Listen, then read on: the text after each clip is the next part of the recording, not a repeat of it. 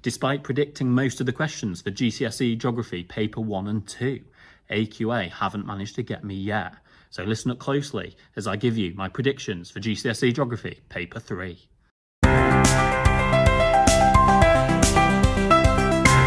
Just a reminder before I start that although I've got quite a few predictions right for Papers 1 and 2, there's still no guarantee. These are just predictions. So don't come shout at me if what I say next doesn't directly come up. What I have tried to do though is give you some top tips and a few slightly broader areas of things that are very likely to come up as well.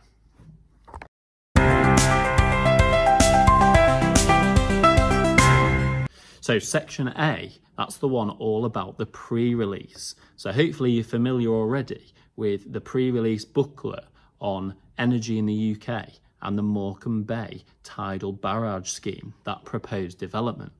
Now in section A there's a range of questions. I'd expect some shorter questions to do with some of the graphs on there. So firstly make sure you know, you're familiar with what the graphs are showing.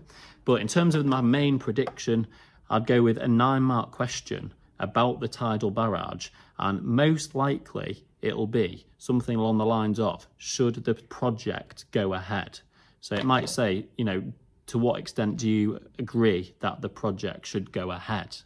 And that'd be a 9-mark question. In terms of my top tips for that, I'd suggest kind of having a partial argument, so maybe saying I partially agree that it should go ahead. And then that way you can write a couple of paragraphs about why you think it should go ahead, and then maybe an alternative viewpoint as well. Remember that you need to use some facts and figures from the resource booklet, but don't just copy out reams and reams of it. So quote some key figures, such as the fact that it's going to create 13,000 jobs and the fact that it's going to cost £10 billion, but then expand on that and fully explain why those are positives or why those are negatives. So yeah, 9-mark question definitely focused on the tidal project.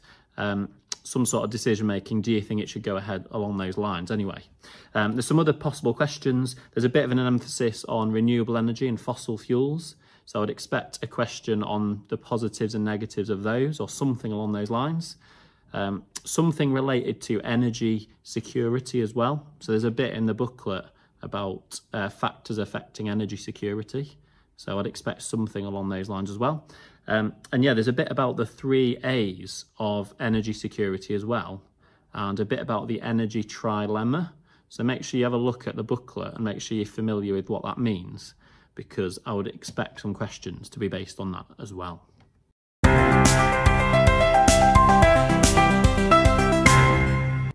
In section B, we've got a lot of questions about fieldwork. Now, the first bit of that section is actually unseen fieldwork. So this is where you'll get questions on unseen, unfamiliar scenarios, kind of made up fieldwork scenarios. The sort of questions I'd expect in this are questions such as ones where it says, suggest an appropriate data presentation technique for this given scenario. So, it might tell you some students are collecting questionnaire data, recording their data as percentages. Suggest, a presentation method. Just remember, if it's percentages, I'd go with a pie chart. If your data's got categories, I'd go with a bar graph. If your data is showing change over time or over distance, then I'd go with a line graph. Another question I'd expect is something about reliability maybe. So how could the reliability of something be improved? Remember, to make something more reliable, you need to collect more data or use secondary data, or collect more data at different times of day, different times of year. I've also seen lots of questions before about questionnaires and how could a questionnaire be improved. So it wouldn't surprise me if that came up as well. In terms of a questionnaire, a lot of the time, the answer's in the question.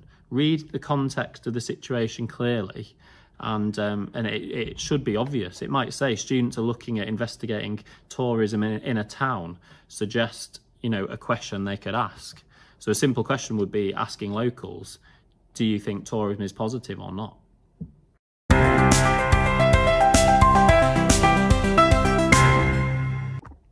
Finally, in section C, this is where you get questions about your own fieldwork. So you should have been on 2 different occasions of fieldwork. You should have a human one and a physical one.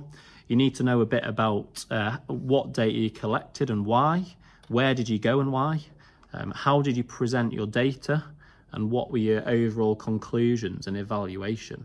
You don't need to learn specific data, like you don't need to remember the specific measurements as in the actual numbers you recorded, but it's worth remembering what your overall conclusion is. If I was gonna, it's quite hard to predict this by the way, but if I was gonna narrow it down and say what I'd definitely, or you know, what I'd put my money on coming up, I'd go with maybe a question about physical fieldwork and how you presented your data in your physical fieldwork. What graphs did you draw and why? I'd also go with a question about human fieldwork and what methods you methods you did in terms of your data collection. So what data collection methods did you use and how did that help you answer your hypothesis? A couple of other small things that haven't come up for a while is asking you about how did your inquiry link to geographical theory?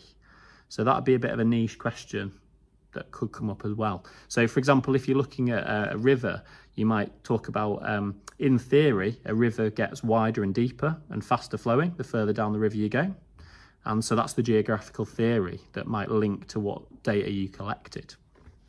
Finally, if I was going to put money on a 9-mark question for the fieldwork section, it would be around improvements, as in how could you improve your inquiry? That's something that's not come up for a while.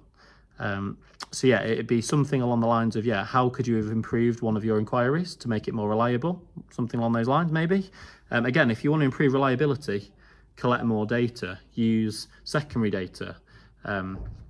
Whereas if you want to improve accuracy, then that's more about using more advanced equipment to make sure your measurements were actually correct.